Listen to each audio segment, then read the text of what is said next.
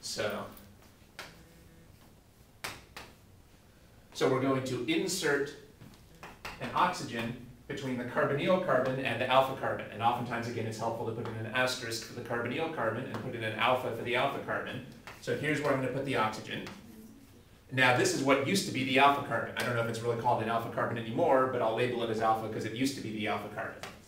So again, the asterisk in this alpha symbol can help us to see what we've done here. And again, in this case, it doesn't matter whether we insert the oxygen on the right or the left because this ketone was symmetrical. So that's the basic reaction right there. It's really pretty simple if you do it without the mechanism. Inserting the oxygen between the alpha carbon and the carbonyl carbon. Here's another reaction that follows the same exact pattern.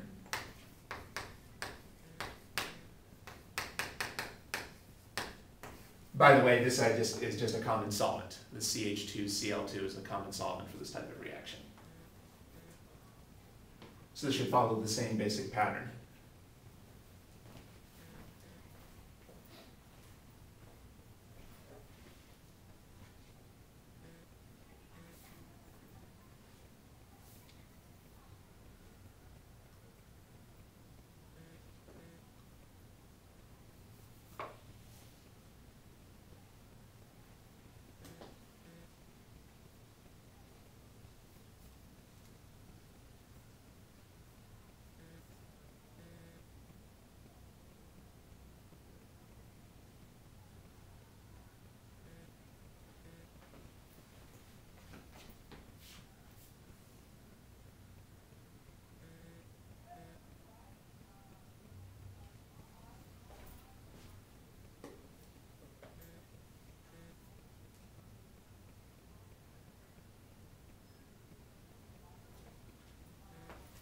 Okay, looks like you guys are figuring that out.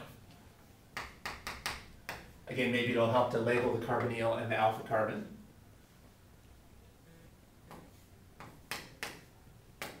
Now, where the carbonyl used to be connected to the alpha carbon, it's now going to be connected to an oxygen, and the oxygen is connected to the former alpha carbon over here. And then it's just important to make sure that you get the right number of carbons. Maybe it would help to also number the carbons here. 1, 2, 3, 4, 5, and 6. So then we have 1, 2, 3, 4, 5, and 6. This is not a very neat picture. But the key thing is to make sure that you've clearly labeled that you have. Well, if they're giving you Mcpba in CH2Cl2, how do you know that it's not going to do what Mcpba usually does? Because it starts with an that was when it had an alkene bond, and here we're starting with the carbon. Okay. Yeah, that's a good answer. That's a good question and a good answer. What does Mcpba do to an alkene? It turns into an oxycyclopropane. But what does Mcpba do to an aldehyde or a ketone?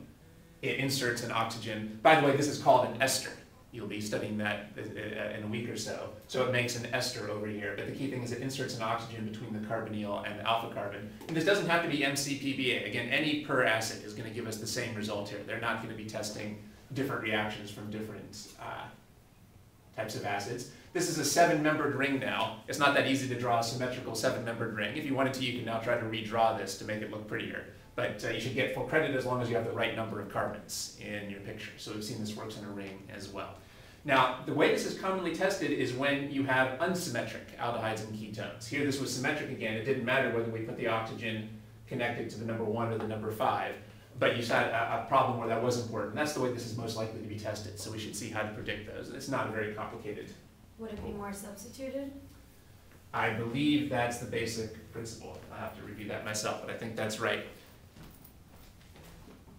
More substituted. That's right. Now this is called migratory aptitude.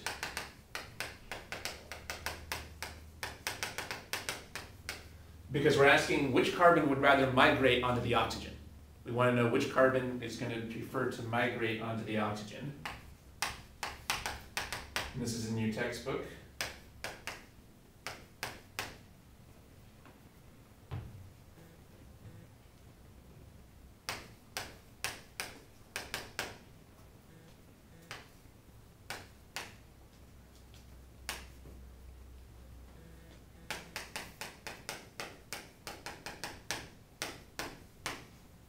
Basically, more substituted has more migratory aptitude. More substituted has more migratory aptitude. Looks like there's special things here for a phenyl ring. Phenyl rings have about the same aptitude as secondary carbons. This is a tilde for approximately the same. So a phenyl ring would be like a secondary, more aptitude than a primary and less than a tertiary. They also have a separate entry here for cyclohexyl rings. I don't know how important that is. The most important part here would be more substitution gives you more migratory aptitude. The basic idea is that the more substituted is more likely to migrate. They put in a little extra detail here in the textbook, but the key idea here is that more substitution makes you more likely to migrate. Okay. So we can do a couple of those practice problems. These right here, so that's 49A. Right.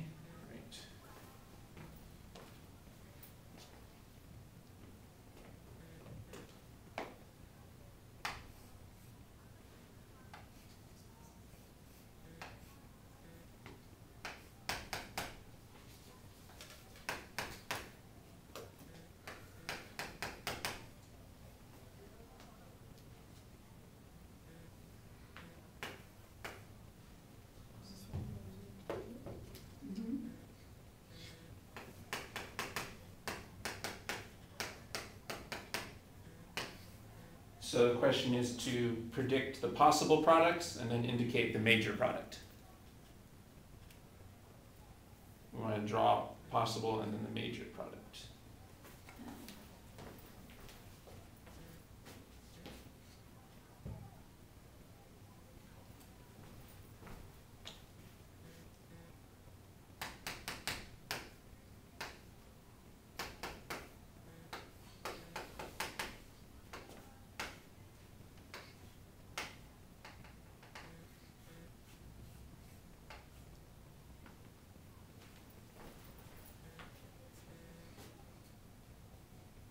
If it says give all the possible and which one is preferable, then you give it with the O between two different carbons, and then you say the one that's preferable is the more substituted one. Where the more substituted carbon has migrated. That's right.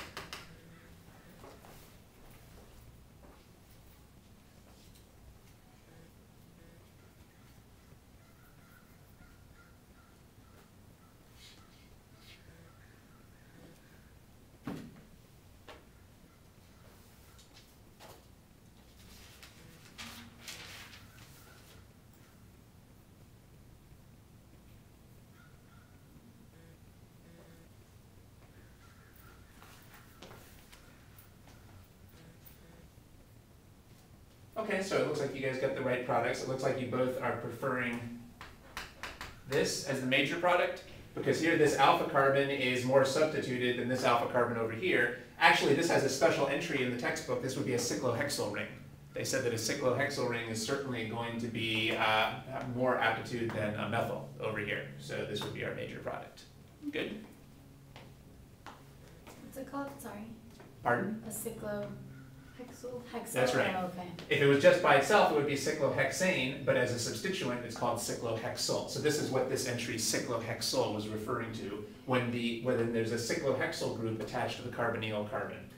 But even if we hadn't known about this, we would have just said this is a secondary, which is preferred to a methyl. Yeah.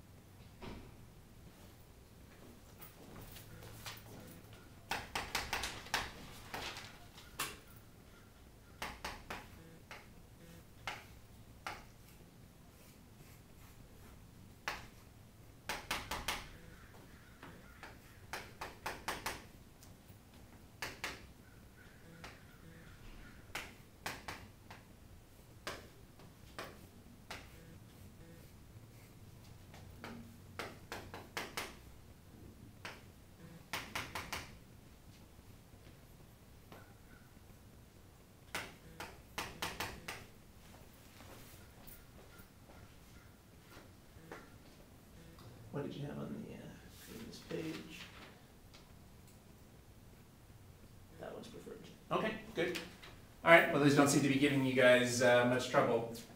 You guys, it looks like you got these products right. This is preferred because here the alpha carbon is secondary and this alpha carbon is only primary. Good.